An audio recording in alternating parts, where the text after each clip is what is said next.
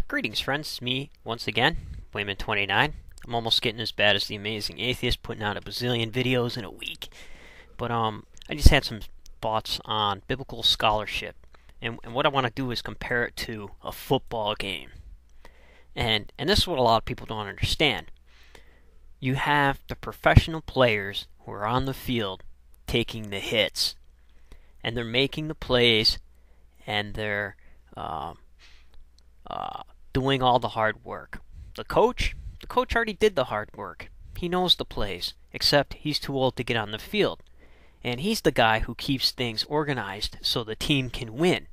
He knows probably a little bit more than the players because of his perspective and what he's been through and the experience that he's been through. And he can help the players on the field develop. So, there you have it. Already you have two groups of scholars.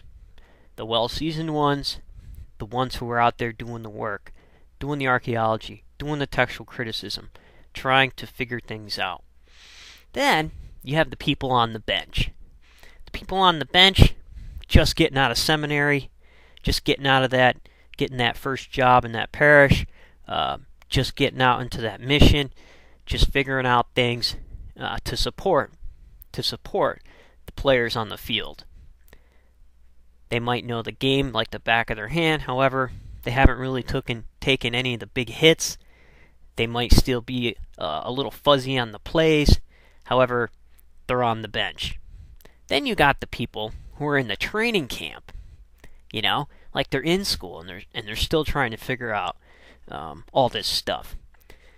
Then you have the fans who observe, sit in the bench. They might go to every single game, devoted fans, know all about the players, know all about the game, how it's supposed to be run. They can yell at the coach, they can yell at the players for messing up, but they're still not on the field doing it themselves.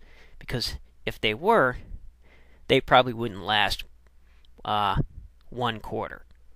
Then you have the people who sit at home and watch TV. They know all about the game, they know all about the plays, they know all the players' names. They yell at the TV, they yell at the coach on the TV, they yell at the players on the TV, who's trading who, and so you have those kinds of people. So, putting all this in perspective,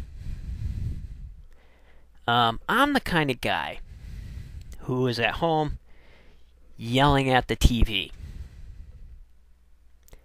And it's a sad thing when you mistake the coach for the player for the coach, the player for those sitting on the bench.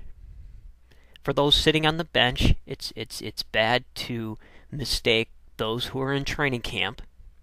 It's bad to mistake those who are in training camp to be fans, and it's bad to mistake those fans who are sitting in the stands with the fans that are home watching TV. All different classes, all different types of scholarship happening. And when it filters down, it's the interaction between the coach and the players that matters the most. And the coach and the players and the ref who put rules on how things are supposed to be run, those are the people who are allowed to make changes, even to the game itself, if they wanted to. So, if you think about it, what people need to do is there's certain people who become free agents. They can say, hey, I'm wanted by this team or that team because I know my stuff, I perform well, and I know the game like the back of my hand. And all the coaches love me. So that's the difference between the levels of scholarship. So, just wanted to throw that out there. Thought it was an analogy, maybe appropriate during football season to kind of put things in perspective.